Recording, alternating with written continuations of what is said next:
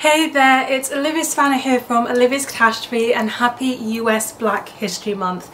As I do every February on my channel, I'm here to give you a list of 20 books by Black authors that I have read and really recommend to send you off reading Black authors throughout the whole rest of the year. These are going to be a mix of genres and age categories, and I just try to do a little bit of everything so that anyone can come away with a recommendation within this list. I'll have content warnings for all of the books in the description box down below in case that's something you need. And without further ado, let's get right down to 20 books by Black authors with Black characters that I highly recommend.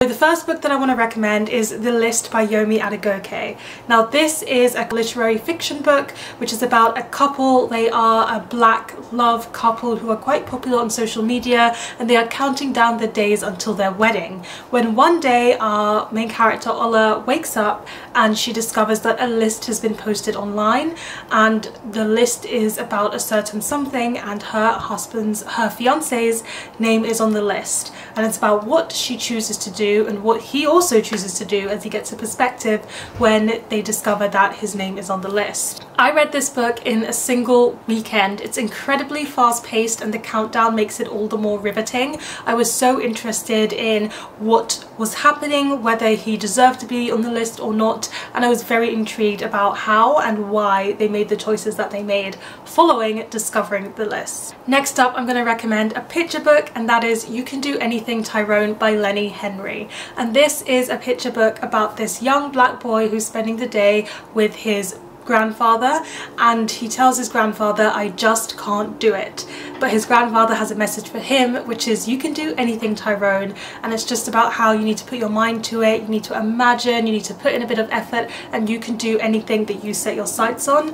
And I think this picture book just has fantastic art and colours. They're so bright and vivid and beautiful to read, but also just the message of to Black children that you can do anything is a really important one for them to grow up with, and that's why I recommend this picture book so much. I'm also recommending Do You Dream of Terra-Two by Temi, and this is a young adult sci-fi book which has a range of characters, but it's by a Black author and has Black characters too, and it's about these teenagers who are sent or who are chosen and competing to be selected for a space program, and in this program they will be the first ones that get sent to a planet that has been discovered that's inhabitable called Terra-Two, and it's about how these teenagers are selected, what they do on the journey there, and what Terra-Two may be like once they get there in the future.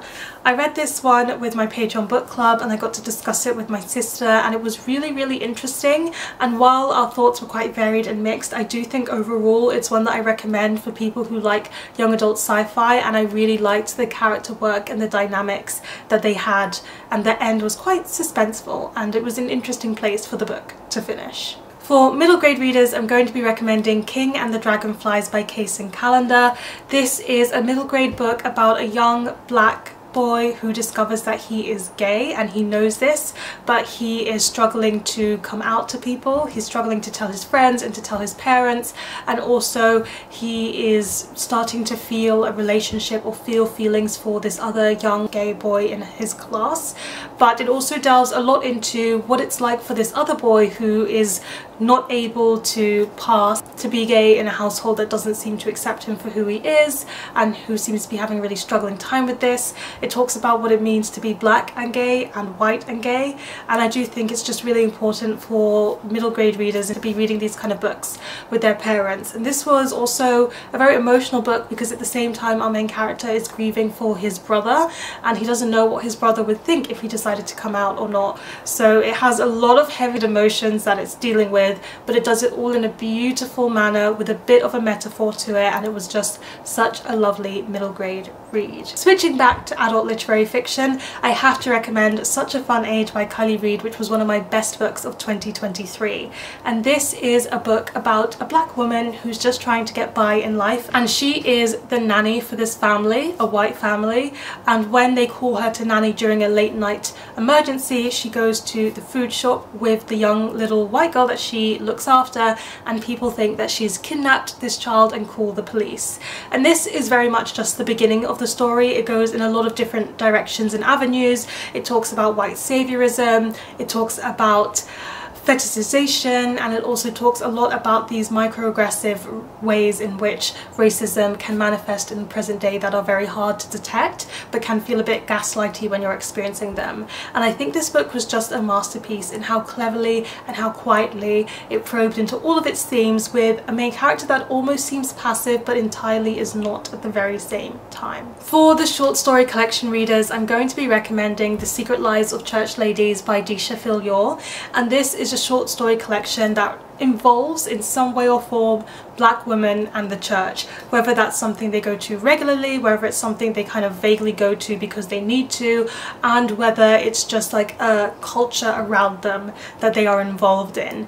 And this one follows women who are black and queer and who are getting up to all sorts of things, and each and every single one of these short stories really did such a good job of feeling complete, of feeling whole, but delving into and exploring an avenue of black culture, of black life, of black queerness.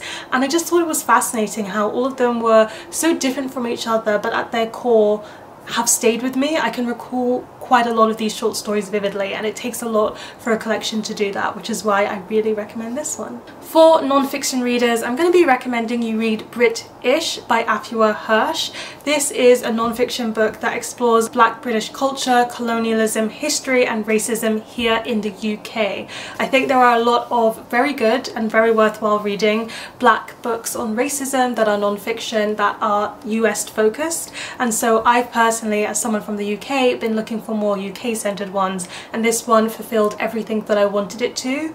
While Afua Hirsch does talk about her own experiences growing up black in the UK, she also mingles it with a lot of really solid and important research on our history, on how we are dealing with colonialism and how it manifests in the present day in a way that feels very applicable and relatable, but also talks about classism as well. And all of that was really fascinating and I think incredibly well written. Lots of insights here. Next up, I have a recommendation for all the poetry lovers, and that is Content Warning Everything by Akwaeke Emezi. It's no secret of mine that I am a big fan of Akwaeke Emezi, and so I had to try their poetry collection. And what I particularly love about this poetry collection is the poems that have to do with Christian imagery, where Akwaeke Emezi imagines themselves as a godlike figure. They imagine themselves as a sibling to Jesus, who is also a son of God, and relating to Mary as the mother and Magdalena as their girlfriend. And I quite liked that. I thought it was very creative, I thought it was very unique, and all of those poems and how these figures interacted with the persona within the poems was really, really fascinating. And as someone who is religious myself, I do find books with like religious imagery and concepts to them quite intriguing, and I think how that was balanced in this poetry collection and woven in was really, really fascinating. But there are also several of other poems which vary in length that have to do with race and identity and love. For the young adult mystery readers like me, I recommend Promise Boys by Nick Brooks. I've recommended this several times on my channel before. It's a young adult book where these boys go to this very prestigious school that is very strict on its rules, and when the headmaster dies, 3 black boys are pinned to it as the people who have committed the murder. However, all of them believe they are innocent, and they are working hard to prove that they are innocent and that they did not do this themselves. And I thought it was really fun. I raced through it. In this one you get the perspective of each of the boys, but you also get the brief look at what other people are thinking on the situations and the evidence being uncovered, and get other students and bystanders' thoughts and feelings on the matter. And I really liked how it had that mixed media format to it. I really liked each of the characters. All of them show a slightly different perspective, one of them being a basketball player who is from a kind of underprivileged area, one who is Latin and black and really dreams of opening a restaurant, and then the other is like the school good boy who is just chasing after the girl of his dreams. And so it was just really nice hearing from those 3 very distinct and different voices, but also seeing the ways in which black people kind of create a community for themselves when sometimes the community is not very welcoming. And I found all of that really fascinating. Long Walk to Freedom by Nelson Mandela. I read this for the first time last year and it's a well-known book. I think a lot of people have read it, but if you haven't, I do think it's well worth your time. In this one, Nelson Mandela is talking about his whole life, essentially his whole experience growing up as a young boy to how he became someone who was such a figure and cultural icon for fighting back against apartheid in South Africa. And I was shocked by how readable this was and how quickly I read such a big book. It gave me a lot of information that I didn't previously have on the political situation at the time, on the history of South Africa, but also in the things that you have to sacrifice if you are truly willing to fight and rebel against a big state that is doing things wrong. Nelson Mandela lost a lot of his life to fighting back and being imprisoned because of that, and so it was just really interesting to see how he did or did not manage to balance having a wife, having a family, being in jail, fighting back politically. It kind of unravels and unpacks all of that for you on a platter while giving me all of the information that I needed while being incredibly well written and readable too. For those people who like a little bit of horror, I've got to recommend You're Not Supposed to Die Tonight by Kalynn. Bayron. This is a young adult horror book that I had a lot of fun with. It's a very short, quick read that you can just whiz right through, and it's set at a camp where they kind of enact a final girl scenario, and you can sign up and go to this camp and like be woven into the storyline. But when people start dying for real, it means that our main character, who's a black lesbian, needs to kind of save people and actually may become the final girl for real this time. And I thought this was fun. It was a little bit wild at the end there, but it did all of the things that I really like about a good actiony watch like this that I often see in films. It did the final girl trope very well. It had a bit of a spin at the end and a twist that makes it exciting, and I just had so much fun reading this book with a black main character at the helm. I think sometimes you just need a little silly little fun horror with lots of people dying and maybe a mix-up of different kinds of horror tropes. I absolutely just have to recommend Who Fears Death by Nnedi Okoragor, which was the best fiction book that I read in 2023. It's an Afrofuturism fantasy book where it's set in a world where there's a certain type of race of people that are considered outcasts, that are considered very strange and bizarre, and our main character just happens to be one of those people. She's born from a place of hurt and suffering and anger in the middle of the desert, and she discovers that there is someone who is using their magic to try and kill her, and she's not going to go lying down, so she decides that she needs to learn as much magic as she can, even though people try to stop her from learning magic because she's a woman, and fight back against the person who is trying to kill her. And this book was just absolutely fascinating to me. I loved the character work. Onyes Onwu is a fascinating character to follow. She is someone who both feels very outcast and separate because of who she is and the power that she holds within, while she still manages to have friends and have a family who care about her and a partner who cares about her too. And this book kind of delves into the duality of feeling alone but also feeling like you belong somewhere at the very same time, knowing you can never truly fit in, but that there are people who still care about you and love you. It did such a good job of the pacing of this. I was never bored, it never slowed me down, and it always slowly revealed the information about the world building that I needed without it overflooding me. I really liked that I could not predict where this was going at any which point. Everything felt suspenseful, everything just felt at the brink of it all coming apart, which was fascinating. The secondary characters were done so very well, and I cared about each and every one of them. I wanted them all to be safe and okay by the end of the novel, which this is not that kind of book. This is not that kind of book, and it broke me in many ways. I do think you should read the author's note because it makes the story even more impactful that way. If you're looking for a black Christmassy read, I know this is not the season, but you can still add it to your list anyway, I have to recommend Only for the Holidays by Abiola Bello. This is a young adult black romance Christmassy fake dating story, and we're following two teenagers. One of them is Tia. She is from London and she has been told by her boyfriend of a year that they need to go on a break, and is reluctantly dragged to this small town in the middle of nowhere to go on holiday with her family.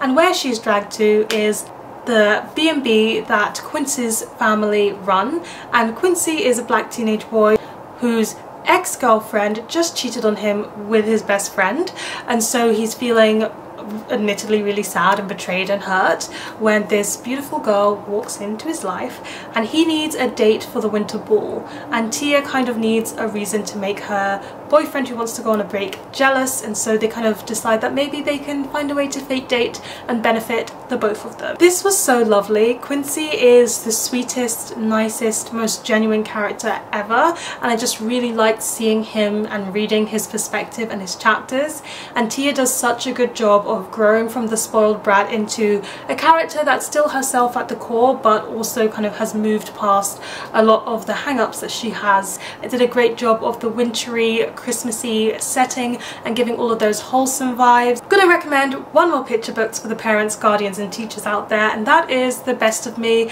by Marvyn Harrison and Rochelle Falconer. So this is a picture book which is full of positive affirmations that you can do with your child, that you can say with your child, and I just think positive affirmations are such a good practice to have actually, and I think as someone who didn't grow up with them, they could have been beneficial to me as a child, but it also just reiterates a lot of positive messages. Not only I am smart and I can share and I can help with others, which are the basics, but also like I know when to rest when I'm ill, I know how to restore myself and things like that. And all the artwork is black characters as well, which is just really nice to see in this type of book. So I would just really recommend that for talking about mental health with your children. I've got one more short story collection here to recommend, and that is Before You Suffocate Your Own Full Self by Danielle Evans. And I'm going to keep this short and sweet because in the grand scheme of things, these short stories don't really have a plot to them. And each and every single one of them is a very insightful look at character building and character work. They are all black characters and they're all going through a different period of their lives, whether that's to do with discovering family, whether that's to do with ending out of school and studying and feeling stuck in this small no good town. There's just so many different scenarios that she carefully places the characters in, and at the end of each short story, while some of them are open-ended, you just feel like you've learned something by getting to know these characters going through this particular snapshot and moment of their lives. And I found that so interesting, how it could be such a quiet unfolding of moving parts that really has a deeper effect on me when I was reading them. It's hard to explain how this one made me feel, but it was special and it was memorable, and that's why I recommend this short story collection. For the memoir readers, I'm going to recommend None of the Above by Travis Alabanza, and this is Travis Alabanza's collection of essays on what it means to be trans and non-binary specifically. So Travis Alabanza is a non-binary black working class British person, and they've had several different experiences where people have said something to them, and they take everything that's been said to them and use them as chapters for these essays where they talk about how that made them feel, what they think about this particular subject, and it kind of ties into how they live their lives, how they express their fluidity and their gender, and how they express their identity ultimately, as someone who is quite intersectional across a lot of different identity factors. And I just found this so insightful to learn more about what it's like to be trans and non-binary and black here in the UK. Those are experiences that are not personal to me, and so being able to read a collection like this just gave me so much more information, not only in informing me on what some people's lives may be like, but also now I've got the tools to better defend and support and be an ally towards people who live those kind of lives. And that's why I think this collection was really important. It's quite a quick read. I think a lot of essay collections can be, and I think it's very, very worthwhile your time. I have to recommend another Akwaeke Emezi book, I know, but You Made a Fall of Death with Your Beauty was just one of the books I loved the most last year, and so I need to recommend it here. It's a fantastic, summery feeling romance book where it has a bit of a forbidden romance trope to it.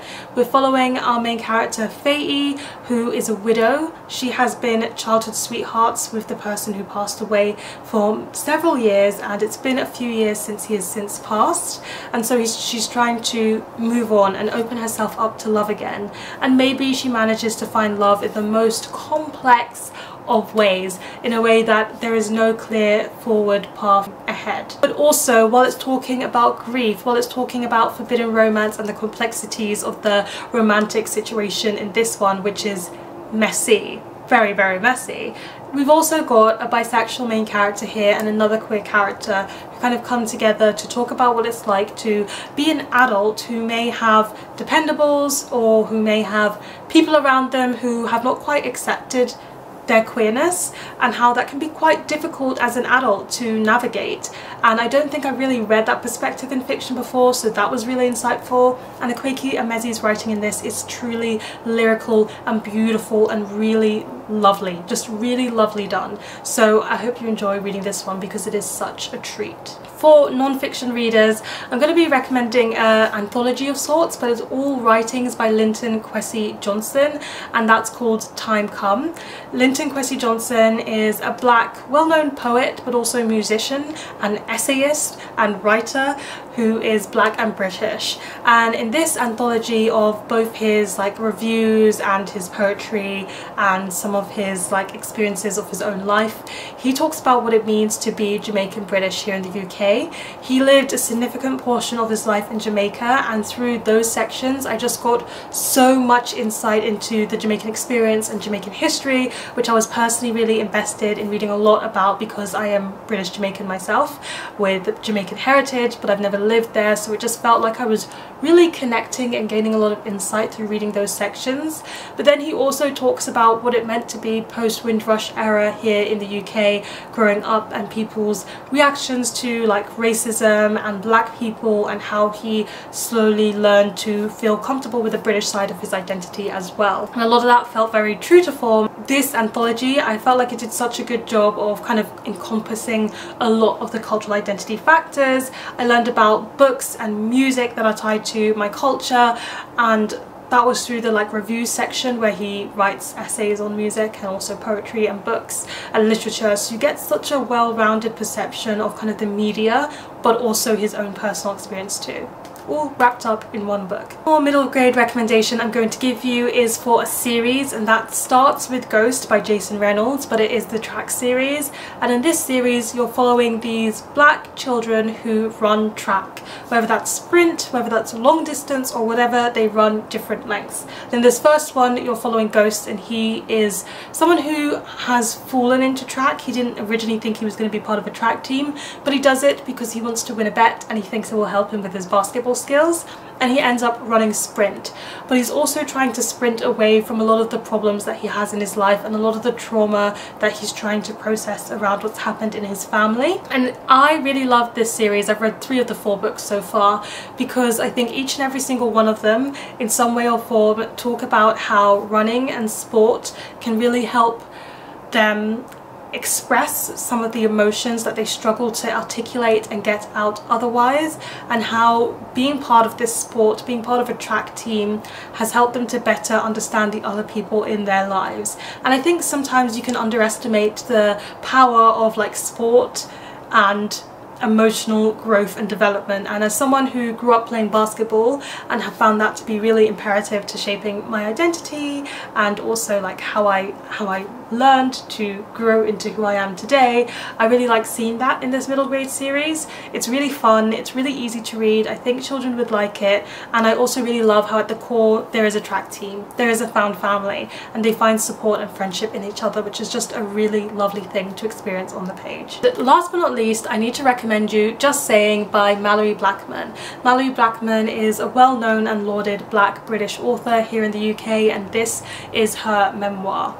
And in her memoir she talks about growing up black and British here and everything that pertained, how she fought to become an author, and I will say fought because it is quite a journey, her trying to be able to afford writing, which is not really a financially stable thing for someone who comes from a working class background or a lower socio-economic background, how she had to battle against racism to get her stories out.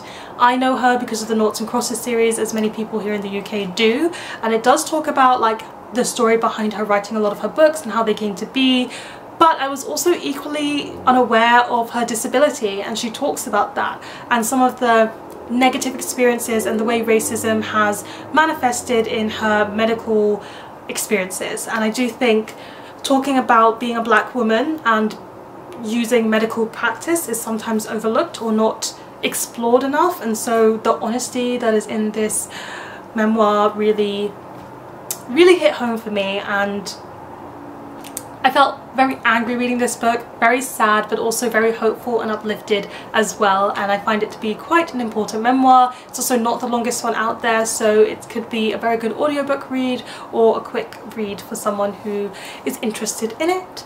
And there you have it. Those are 20 books by Black writers. I hope that there's been something in there for you. Please let me know in the comment section down below if you have a book by a Black author that you would like to recommend to me or recommend to other people watching this video, and I'll also leave links to the other years that I've done this if you're looking for even more recommendations of brilliant books by Black authors. Please give this video a thumbs up if you enjoyed it, hit that subscribe button if you want to see more, and don't forget to hit that notification bell to be updated every time I have a new video. And you know what they say, onwards and upwards. Excelsior!